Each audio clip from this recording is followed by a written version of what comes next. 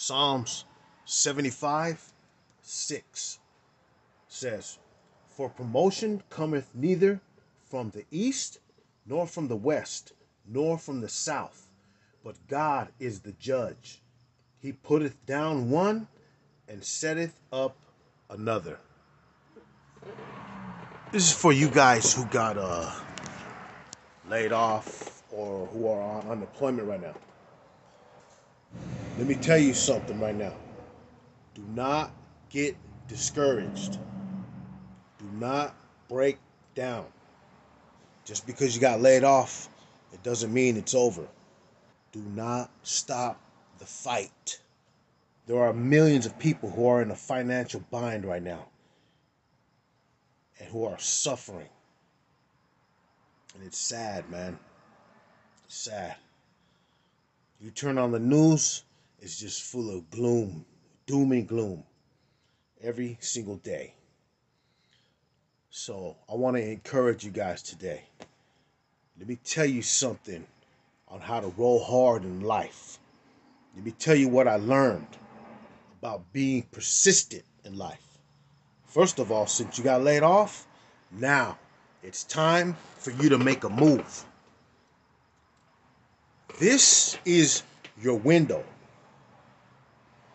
I know you may not believe it. I know a lot of you are probably like, man, how in the world can this be a blessing? See, you can take it either way. Me and my brother were talking a little while ago, and we were talking about how each of us have choices to make. We have options to make every single day. You have the right to choose how your day's going to go. You have the right to choose. You have the option to choose how you want your life to go, how you want your life to be. Just because you got laid off, just because you're on unemployment, it doesn't mean that it's over for you. It's not over. It's not even close. All that means is it's time for you to move on to the next chapter. And yes, I know and I understand that it's very, very scary because you've been thrown into this predicament and now you got to figure out what are you going to do to bring home some income for your family and yourself. Very tough decision. Now your back is up against the wall. Now they're throwing $600 at you. Some don't even get it though. They're throwing $600 at you and you're supposed to live off that for months. What is that gonna do? I know it's very discouraging. It's very hard to take in, but let me tell you this. Use this opportunity right now to grow. Right now, this is your window, okay? Take the window, take this opportunity that you have right now and start learning a whole new skill, okay? Do something that you've been wanting to do for a long time. It's time to change the script in your life. This is a whole new chapter for a lot of you. Question is, what are you gonna do with this time? Even those of you working who don't like your job. What are you going to do with your time? That's the question here. The verse I just read, it's talking about where the promotion comes from. It's talking about who is the one who gives you the ability to move on to the next level, to the next chapter, to the next season. And the one who gives you that ability is God. God will put things in. You ask God for things, He'll put things in your life that'll help lead you to where you need to be in life. Because some of you, you know for a fact you're not supposed to be where you're at. Because you know with the skills and the capabilities that you have, you know that you can do far more better things than what you're doing right now. So I want to tell you this. Make moves, make them fast. Quit sitting on the sidelines, all right? You got laid off. You're on unemployment. You lost your job. No more sitting around. You can't sit around anymore. You don't have any time to sit down and watch TV and do absolutely nothing for hours on end, day after day after day. Get away from that TV. Get off those video games. Stop smoking weed. Stop getting high. Stop getting drunk. Take this serious. Because within this little window that you have to make a move, if you don't do nothing about it, you go right back to the same predicament. But some of you, you're not going to be able to go back to your job. You're not. That job is over. That season is over, whether you know it or not. Some of you know it. But if you're trying to be oblivious to it, that's on you. But I'm here to tell you, never stop making moves. Keep yourself encouraged, all right? Encourage yourself through Christ. Fast, pray, constantly talk to the Lord. Call on him for counsel, for guidance. You hear me? Counsel and guidance. Ask him, what should I do, Lord? What do I need to be? What do you want me to do, Lord? Not only is this window an opportunity for you to make big moves and change the whole structure of your life, but it's a time for you to draw closer to God. Yes, during this COVID-19, all this stuff going on, it's only going to get worse. But it doesn't mean that you have to drop and fold. You don't have to. It's time for you to step your game up and make bigger moves in life. You got to take risk and make big moves. Some of you guys know I used to flip cars. I flipped so many cars.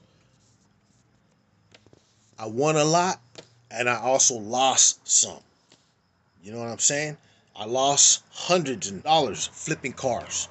That's all right though, because I gained more than what I lost.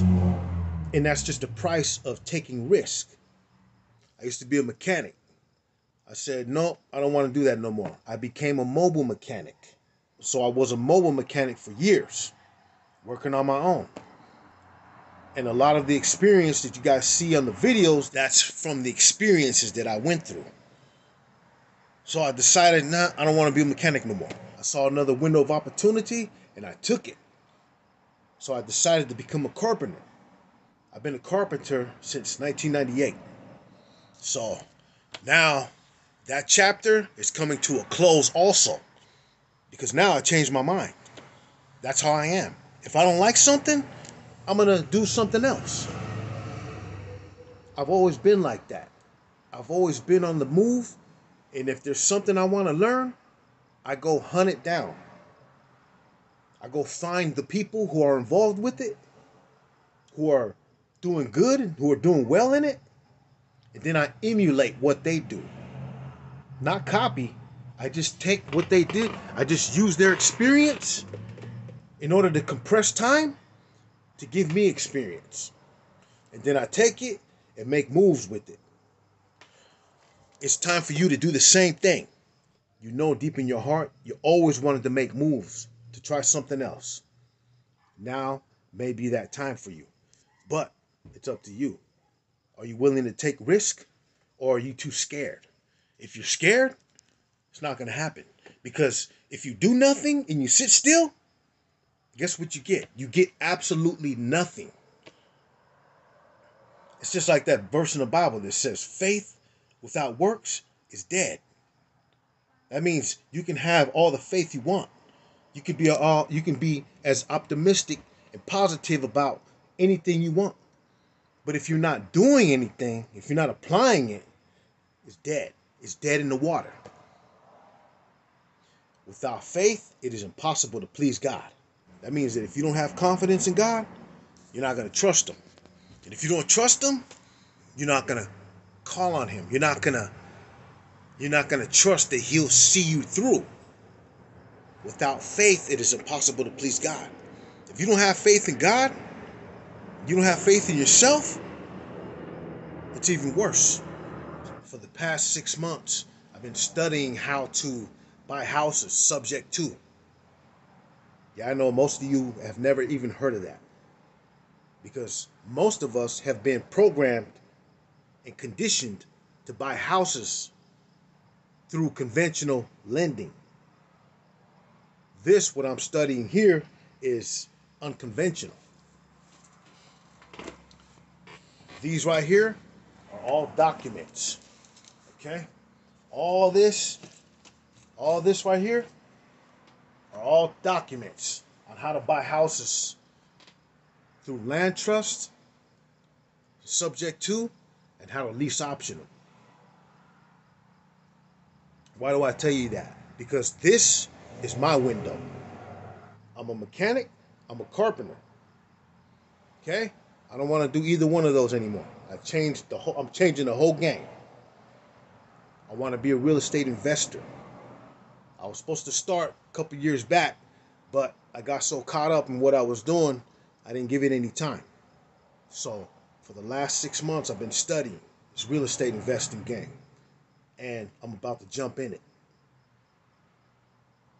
So why do I bring that up? Because I want to encourage you guys to be a hunter of excellence, man. Be a hunter of information. Be a hunter of growth. Do things that help you to excel every day in Jesus Christ, through Jesus Christ.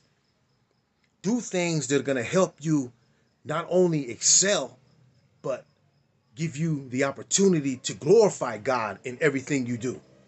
The Bible says, as a man thinketh in his heart, so is he. So if you think that you can't do something, if you think that you are screwed because you lost your job, if you think that you need to rely on the government to keep you alive, to sustain your life, if you think that you cannot do anything and make a change in your life, that's exactly what's going to happen in your life. If you don't learn how to take advantage of every single season that comes to you, by the way, this is a whole new season for all of you. If you don't learn how to take advantage of that, and if you don't learn how to keep yourself driven, and if you don't learn how to get the drive to keep you moving forward, if you don't learn how to pull that passion out that wakes you up at 2, 3, 4 in the morning and get you going because you're excited about life, if you don't learn any of that, if you do not learn how to plow through life, you're going to live a mundane life. You're going to live a mediocre life. You're going to be upset with where you are in life. God has given you the ability to make sound, strong decisions. Command the morning. That means start your day strong in Christ. Don't start weak. Build your plan. Hone in on what you want to do. Put it in the crosshairs. Okay? Put it in the scope. Make a determination that absolutely nothing is going to stop you. Get focused and then attack. Attack it. You got to be ready to smash on anything, any mountain, any resistance, any hurdles that get in your way every single day. And you got to have faith in God. This is Mark 11:23. For verily I say unto you, that whosoever shall say unto this mountain, be thou removed, and be thou cast into the sea, and shall not doubt in his heart, but shall believe that those things which he saith shall come to pass, he shall have whatsoever he saith. Therefore I say unto you, what things soever ye desire, whatever you desire in your heart, whatever your dreams are, your goals, your ambitions, when ye pray, believe that ye receive them, and ye shall have them. Believe it. You got to wake up with a strong ambition, a strong desire to where nothing can move you. You got to be a mountain crusher. You got to be a giant killer. Just like David killed Goliath, you got to do the same thing in life. Any resistance, any obstacles, any hurdles, any negativity, any negative people, they get in your way, blow right through them. All right? Don't let nobody stop you. Don't let anybody, don't let nothing destroy your ambition. Build up your desire and your passion for what you want to do. Refocus, get back on the front lines, and start going to battle. Do something about it every single day, because if you don't do nothing, you get nothing. Faith without works is dead. Success is not something that just happens. It is a reality that is created by those strong enough to exert control over the environment. When the mountain gets in your way, blow right through it. Smash on it in Jesus' name. Don't ever give up. Don't ever think down on yourself. Don't ever let depression seep in and try to take you out, because it's alive in the pit of hell. The enemy don't want you succeeding, because he knows if you do, you'll bring more glory to the kingdom of God. Who cares what he don't want? You focus on what God wants for you. You don't let anybody, you don't let anything, you don't let any circumstance discourage you, to rob your ability to be a mountain crusher. Have 1000% faith and confidence in God. This is your time to shine. This is your season. It's time for you to write a new chapter, because this is your opportunity. Remember, you have to take it, because if you ain't taking your spot, it's designed, built for you, somebody else is going to take it. Opportunities are never lost. Just go to the next person. Smash on it in Jesus' name.